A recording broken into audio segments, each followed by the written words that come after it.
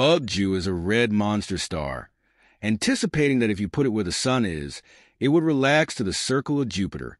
It's titanic and really unstable, and it will detonate. These are among the best effects of radio energy in the whole universe, making more energy than 1 billion suns. Betelgeuse is perhaps very potentially one of the most amazing stars perceptible in the night sky. It is a striking piece of the huge scene. What makes Betelgeuse essentially more groundbreaking is its indisputable orange tone, which immediately stands out to those looking upwards. Unlike various stars that maintain a consistent brightness, Betelgeuse is named a variable star, with its huge magnificence wavering over time. This quality adds to its mystery and appeal.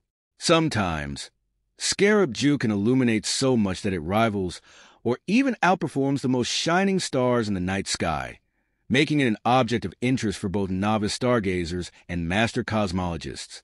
Over time, there has been growing speculation among researchers about whether Betelgeuse could be nearing a catastrophic event known as a cosmic blast, and what implications this could have for its surrounding components, including Earth. While the chance of a nearby star exploding may sound alarming, it is an event that space scientists are eager to witness, as it would provide invaluable insights into the life cycle of stars. To explore Betelgeuse's current status and future prospects, we invite you to stay updated by subscribing to our channel, enjoying the video, and turning on notifications. It's the best way to stay connected. Betelgeuse's sheer size is truly shocking. If this star were to replace the sun in our solar system, its gigantic structure would extend far beyond Mars' orbit, overwhelming the inner planets. Moreover, Earth would also be dwarfed, as it would dominate the space inside Mars' orbit. Its outer edges would probably extend into the asteroid belt, a region filled with rocky debris and smaller celestial bodies. This impression of Betelgeuse's size is both striking and somewhat daunting, revealing just how insignificant Earth is in the grand scale of the universe.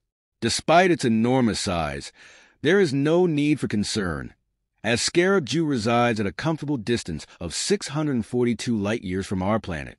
While this may seem like a vast distance in cosmic terms, it places Betelgeuse relatively close to us, especially considering that it is the closest star to the Sun expected to end its life in a massive explosion, making it a fascinating subject of study for astronomers eager to observe such an event. According to celebrated astrophysicist Neil deGrasse Tyson, the variation in a star's brightness can be attributed to several factors, including its size, temperature, and distance from Earth.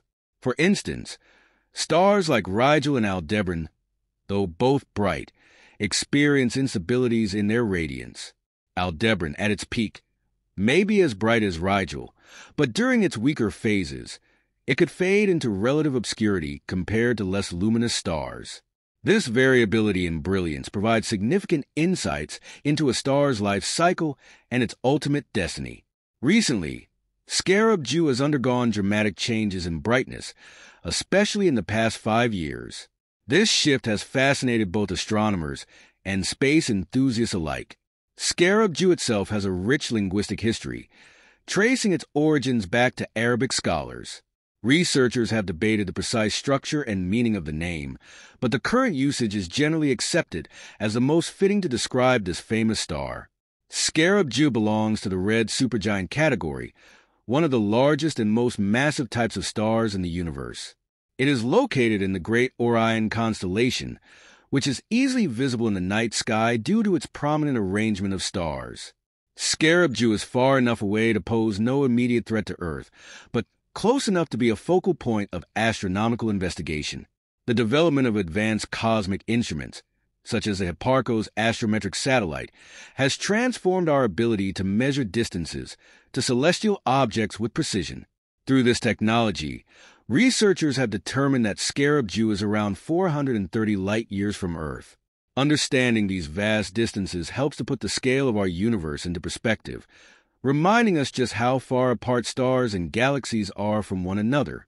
One of Betelgeuse's defining features is its status as a variable star. Its apparent magnitude, which is a measure of its brightness as seen from Earth, ranges between 0.0 and 1.6, indicating that it undergoes significant changes in brightness. In the Bayer classification system, which is used to categorize stars by their luminosity, Scarab-Jew is known as Alpha Orionis, meaning it is one of the most prominent stars in the Orion constellation. Occasionally, Scarab-Jew can even outshine Rigel, the brilliant star in Orion, due to its unpredictable variations in brightness.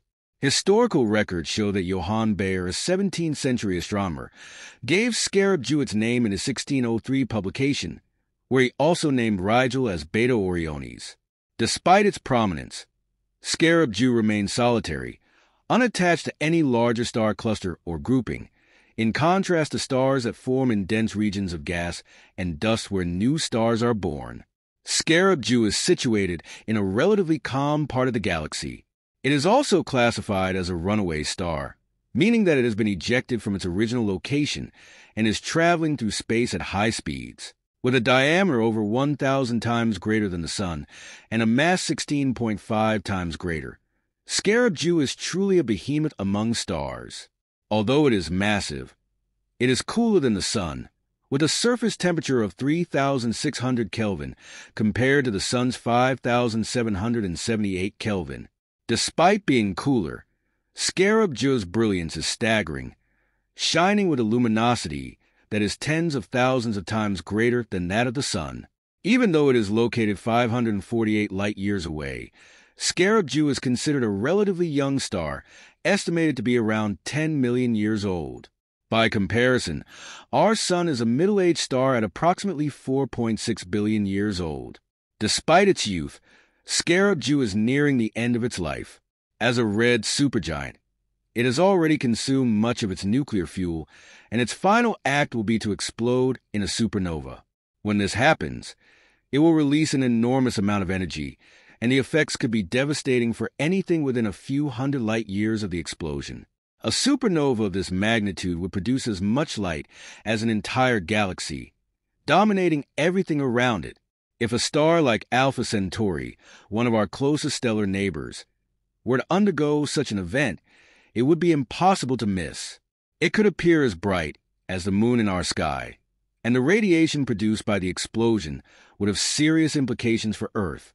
Fortunately, no supernova has been observed in our galaxy since 1604. However, astronomers did witness a supernova in the Large Magellanic Cloud in 1987. This event occurred 169,000 light-years from Earth, but it still had a noticeable impact, demonstrating the far-reaching effects of these massive explosions. When a star undergoes a supernova, it leaves behind remnants, which are the leftover material from the explosion. One notable example is the object known as G292.0 plus 1.8, which is a remnant of a supernova that occurred long ago. These remnants are fascinating and often contain high concentrations of oxygen and other elements. The Large Magellanic Cloud, where the 1987 supernova occurred, is far enough from Earth to pose no threat, but it serves as a reminder of the powerful forces at work in the universe. If a supernova were to occur closer to us, within 100 light-years, it could have significant consequences. Stars like Alpha Centauri, which are within this range, could pose a potential threat if they were to explode. However, Scarab-Jew, while relatively close, is located outside of this danger zone, meaning that we are not at risk from its potential supernova. Nevertheless, scientists are keeping a close watch on Scarab-Jew, as its erratic nature makes it a star of great interest. The question on everyone's mind is whether Scarab-Jew has already exploded. As the closest red supergiant to Earth, Scarab-Jew is the star most likely to experience a supernova in the near future. In late 2019, the star underwent a significant and dramatic dimming, which caused much speculation. Some believe that this dimming was a sign that Scarab-Jew was on the verge of exploding, as such behavior can sometimes precede a supernova. The dramatic decrease in brightness sparked concern among scientists and the public alike. However, despite the initial alarm, Scarab-Jew has since regained much of its brightness, and it now appears that the star is in a more stable state for the time being. It seems that Scarab-Jew's final explosion is not imminent, but it remains an object of close observation for astronomers. Scarab-Jew, with its